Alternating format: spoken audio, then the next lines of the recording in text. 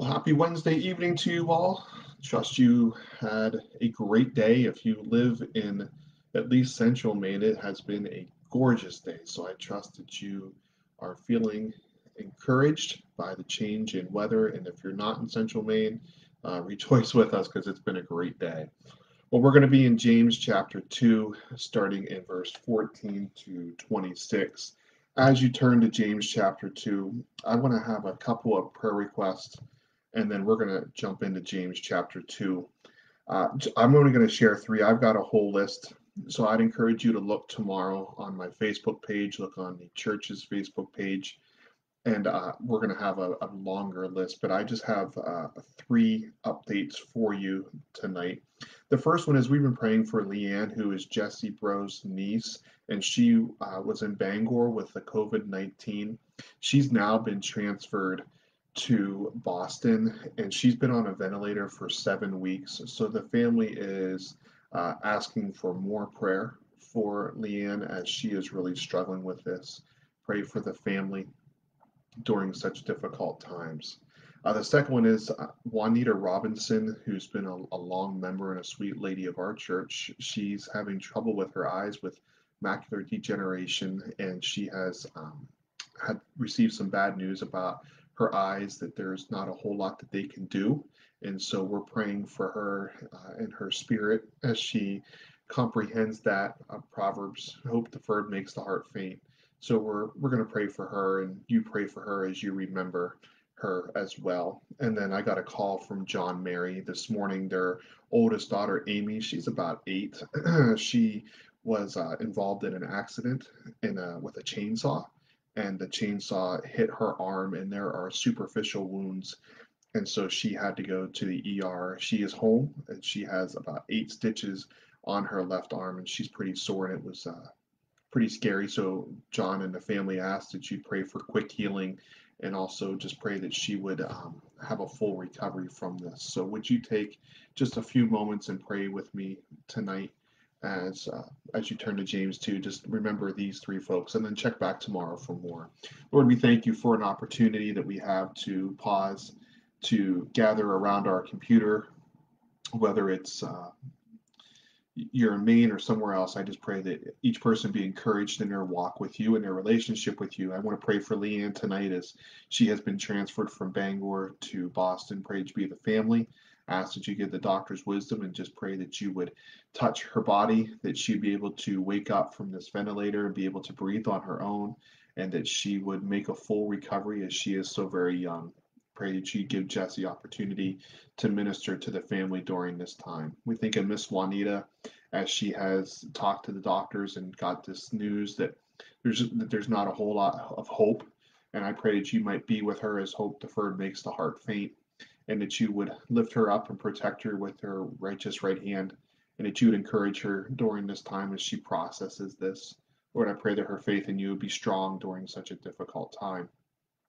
Also trust and pray that you would be with Amy. We thank you that it was not a more serious injury and it's superficial wounds, but we pray that there would be no infection and that there would be no permanent damage or nerves or tendons or movement, but that she would be able to make a full recovery and be ready to go back and enjoy her summer. We thank you for your hand of protection that was on her, and just pray that you might give her a good afternoon, good evening of rest tonight, especially as she gets used to those stitches in there.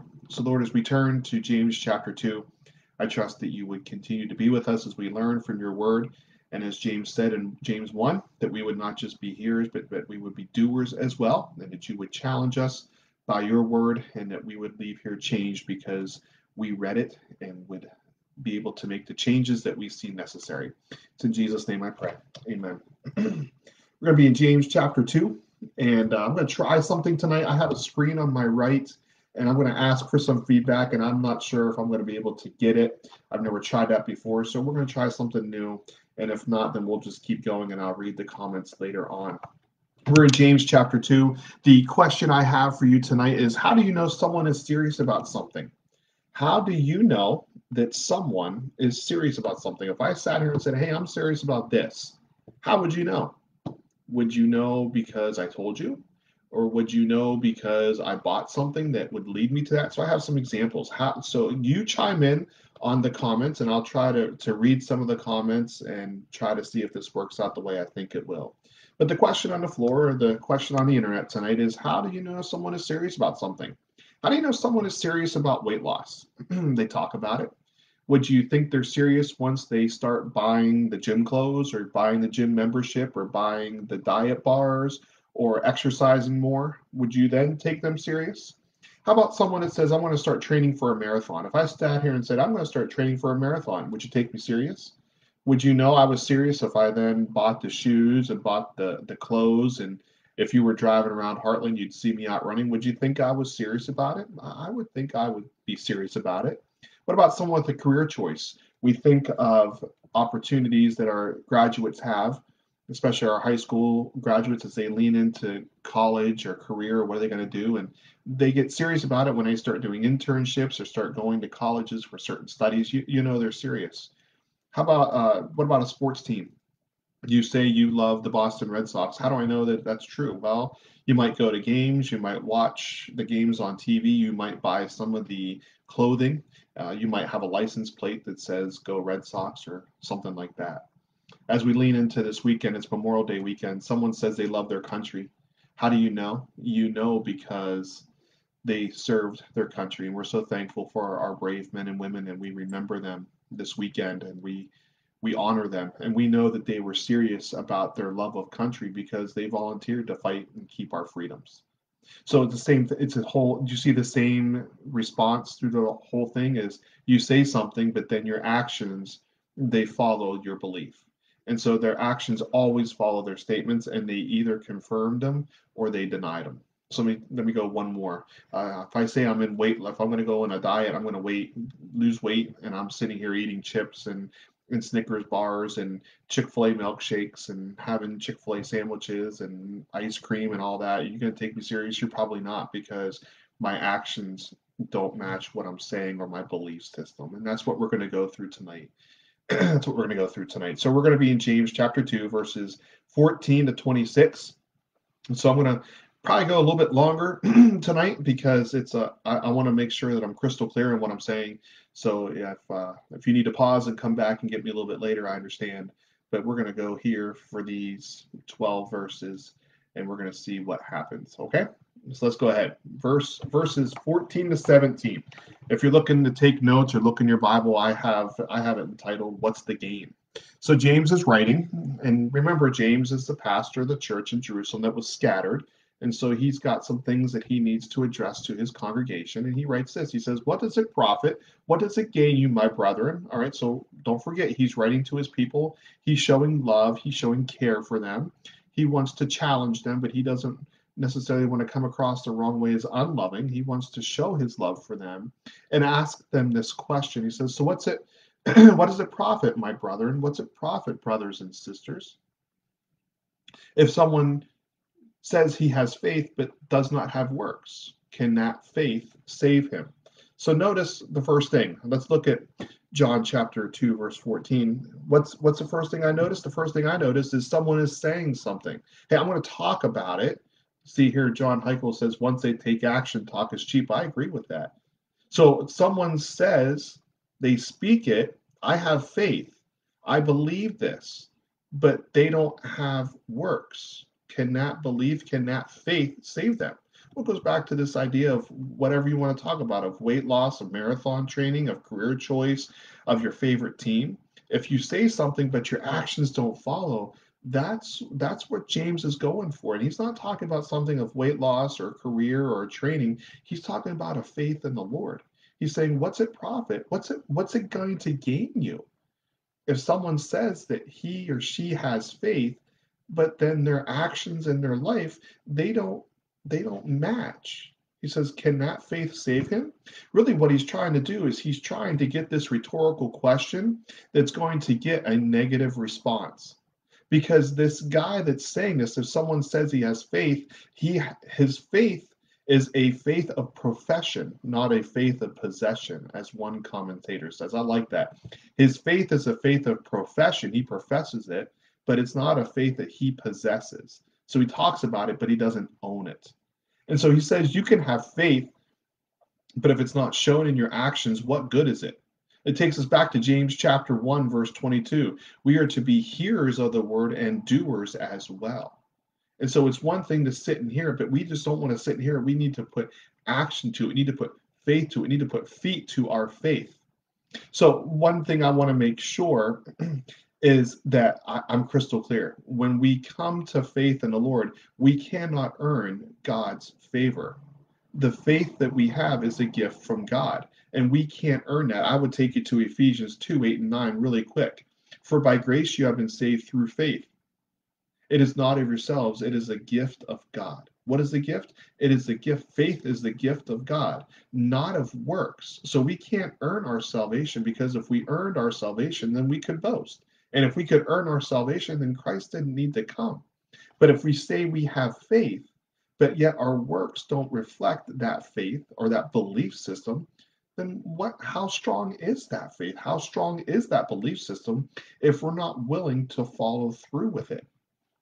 If we believe the Bible and we believe that Jesus Christ is the Son of God, we believe in Jesus' life, his death, and his resurrection, then our actions will reflect that belief.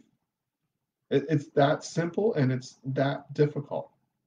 It's that simple and it's that difficult.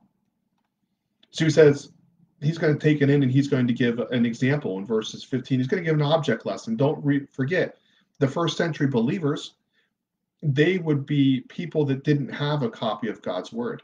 I don't know how you're sitting on the other side of the computer screen. I have the verses on my computer highlighted a certain way. I have my Bible app right here with my iPad. I have a hard copy of the Bible on my desk. I have Bible Gateway open. We have so many opportunities to have God's word. But James's audience, they didn't have a full copy of God's word. It wasn't fully written yet either. But second of all, is they didn't really have the education. They didn't have the reading ability to read it. So someone would read it to them, and then they would make illustrations so it was easy to be memorized. So people could walk away going, that was a story, I can understand that, and I can go with it.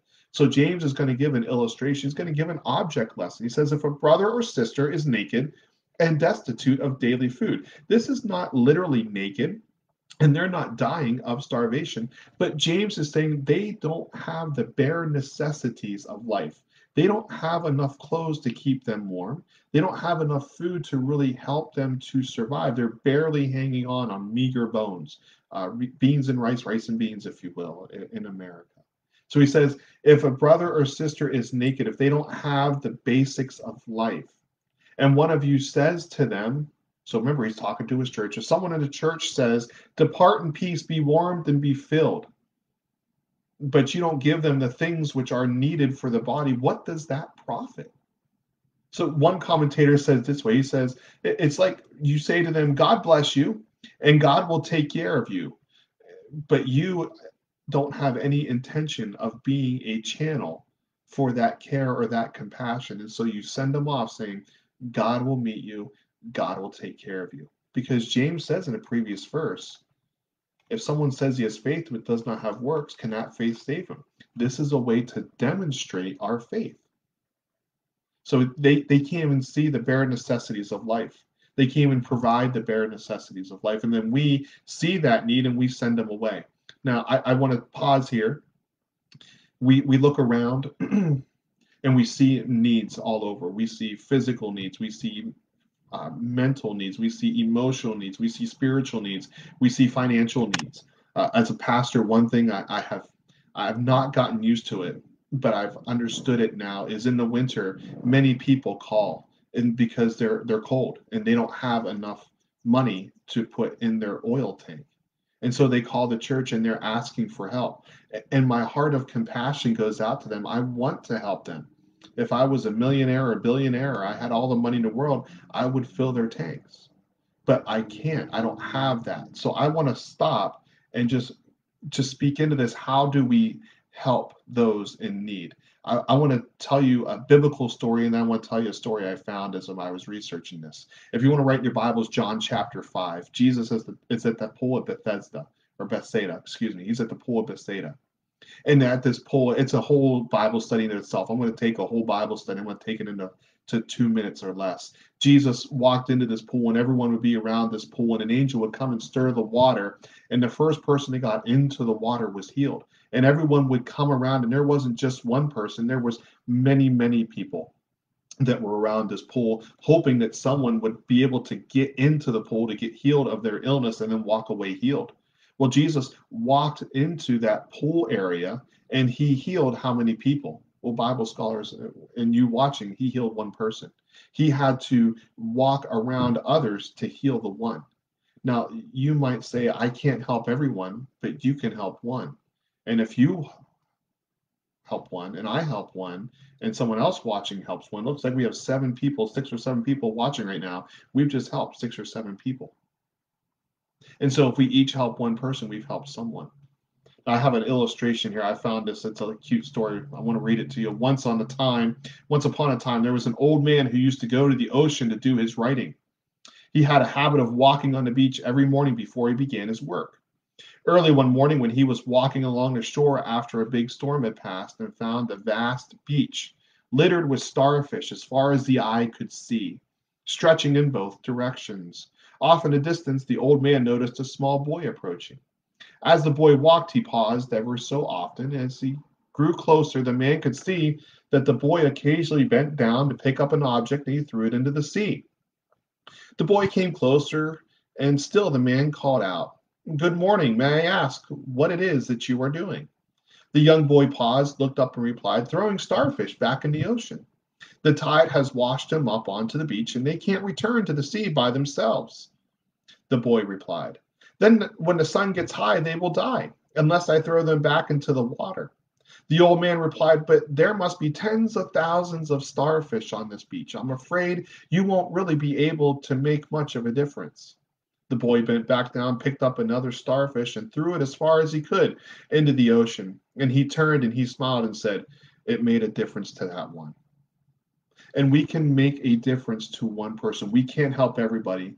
We cannot have the opportunity, the finances to help every single person need, but we can help one. We can really minister to one. And that is an outpouring our faith. We're to love the Lord with our heart, soul, mind, and strength, and love our neighbor as ourselves. What would it look like in your life if you were to pause and to help one person that you know in need? It might not be finances, it might be emotionally, it might be spiritually, it might be mentally, it might be physically, to minister to them, to minister to that one person, because it'll make a difference in their life. We don't want to continue to turn people away. We want to help them. We want to be able to reach out with the love of Christ. In verse 17, James says, thus, excuse me, thus also faith by itself, if it does not have works, is dead. See, the speaker has the faith that will happen, but his faith without actions, the event won't happen. James chapter 1, verse 27 says, we are to have, this is pure religion, is taking care of the widows and the orphans and remaining clean from the world's influences. See, what James is saying here is, thus faith by itself, if it does not have works, it's dead, it's useless. It's without any life at all. It brings no results. So who's one person that you can reach out to help point them to the love of Jesus Christ and minister to them? If you want a second study in your spare time, take your Bible outside and read, I would challenge you to read through the Gospels and look at how Jesus ministered to the people physically, and then he met their needs physically, and then he ministered to them spiritually. I'm thinking of the feeding of the 5,000. He fed them, and then as they ate, he preached. He met many needs physically, and then people were willing to listen to the truth because their immediate needs were met, and then you could speak truth into it.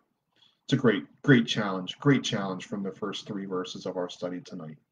So verses 18 to 25, I've said, show me the evidence. Show me the evidence. James says in verse 18, but someone will say, so James doesn't have this combative spirit within him. Someone is not giving him a hard time, but he is thinking of a rhetorical question. We saw this in James chapter 1, verse 13. But someone's going to say, so he's thinking these are arguments that he could possibly foresee from someone in his congregation. But someone will say, you have faith and I have works. 2 different people focused on 2 different things. One focuses on faith and one focuses on works. 2 different attempts But both attempts are going to come short because they're focusing on just one part. You need both to come together. He says, show me your faith without your works, and I will show you my faith by my works. Really, what we're looking at is the works are the fruit or the showing of what is occurred or believed in your heart. You think about something that you believe, something that you wholeheartedly believe with all of your heart, soul, mind, and strength. If it's not something of Bible related, it's something else. Think of something that you believe, hook, line, and sinker, the whole thing, you're all in. Then your actions reflect that. They're fruit for that belief. In my life as a pastor, that's what I desire to see from all of my people that I come in contact with. I want people to have this faith, and I want them to be able to show this faith by their hands, by their belief system, and working out and showing that not as a means of salvation, because we can't earn our salvation, Ephesians 2 8 and 9, but as we show with our hands, it reflects what is in our hearts. The works are not the way of salvation, but it's a validation of the salvation that is in your heart. If you tell someone you love them, but you never show them, would they believe it?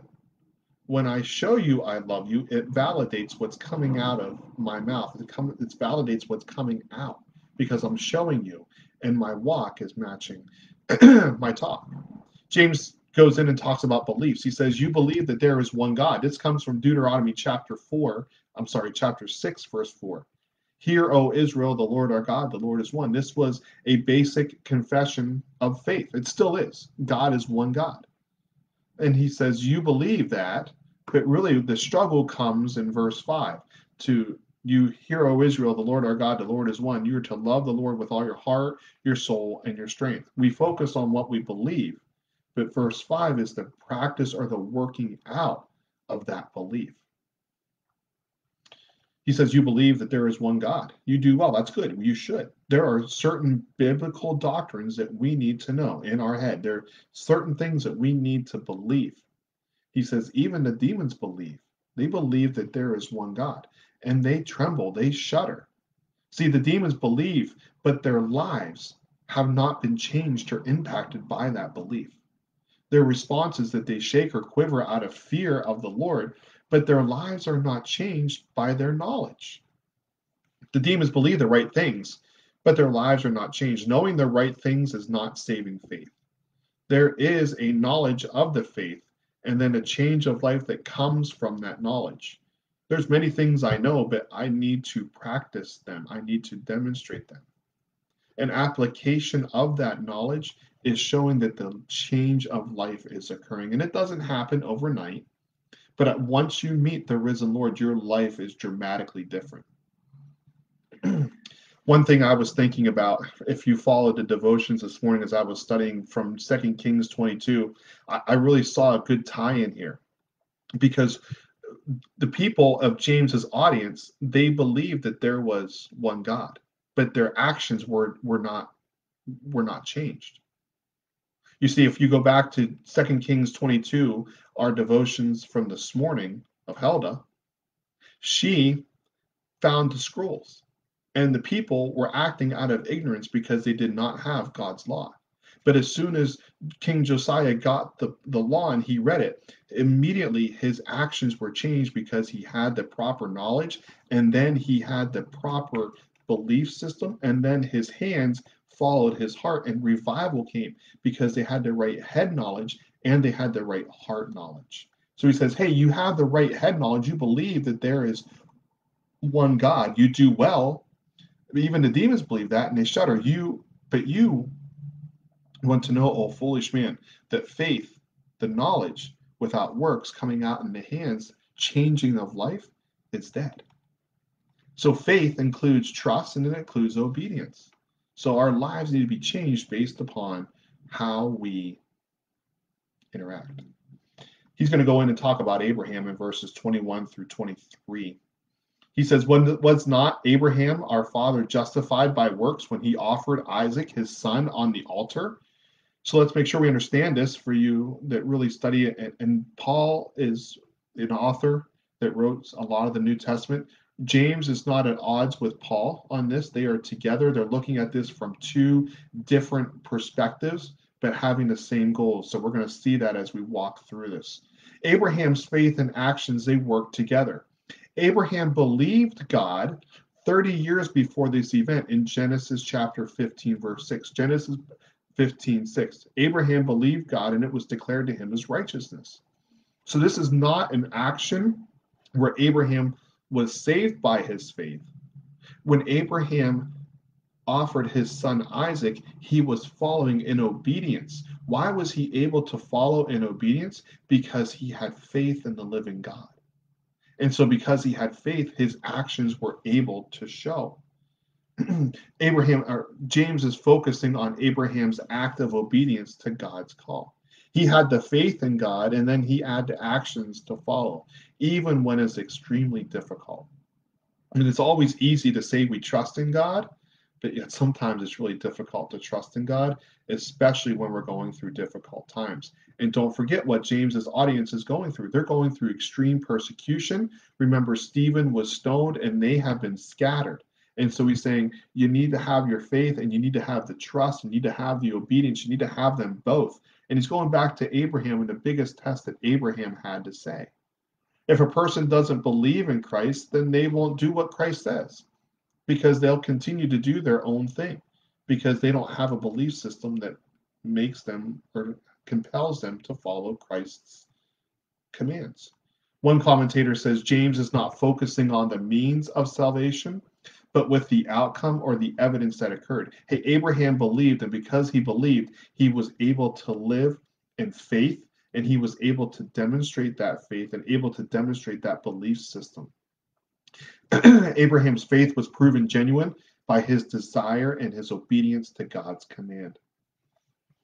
One final commentator says Abraham's faith was proven to be a true and living faith, and he was able to prove that faith by his hands or by his works.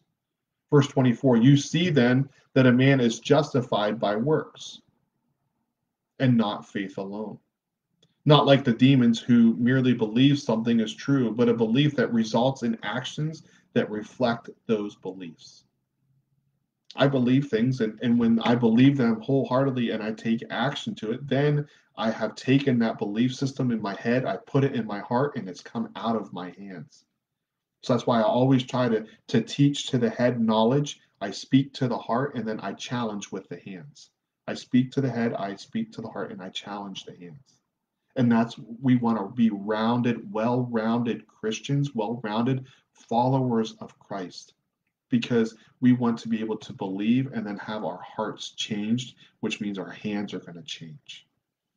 These good deeds that we're talking about, they are not to earn a good standing with God, but they are to validate or prove faith in God.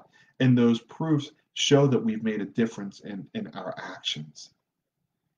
And if you're watching, if you're still with me tonight, 28 minutes in, this works with Christ, but it also works with things that are not of the Bible.